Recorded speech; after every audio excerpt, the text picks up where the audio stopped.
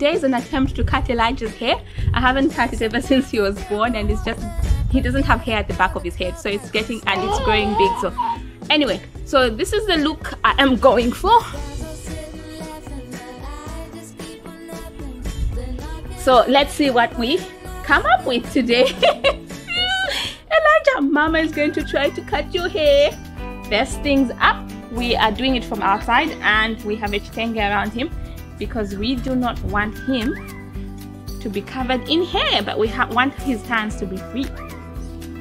There you go. You can play with that. It's nice and colorful. And Mama can start trimming your hair. So his sister doesn't think I should cut his hair, but he has to cut his hair. So with Kelly hair, I believe it. He wants his food. You want one potato? Would you like? I've got like snacks for him, so that maybe Mama, I ate all of mine. Short attention span. There's some more, but... So I'll just start by trimming off the sides. Hopefully it doesn't end up looking like a bird. But I've started, so he's not a bird. I'm pretending to be So I'm starting with the sides now. Oh, there's no going back. There's no. Oh, did somebody tell me that doing a baby's hair is going to be so hard? What have I done? For you to eat. What is this? I thought it would to be easy. Olivia, Grace, how about you come and distract him, please?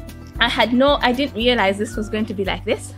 So while he's busy drinking, I guess I can. Oops. So far so good with trimming the sides. Potato. Yummy. Potato. Dada.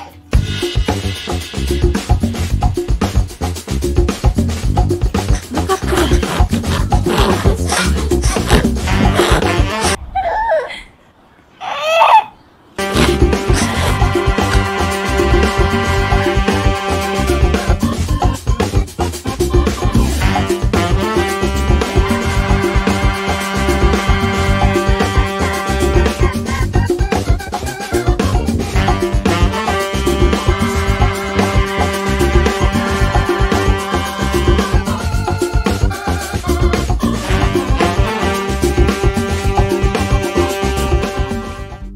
So what I've learned with cutting Elijah's hair so far is that you start with a big comb if it's curly and stuff, and then you and then you get it to a certain level, and then you start using a smaller comb like this. It cuts really well.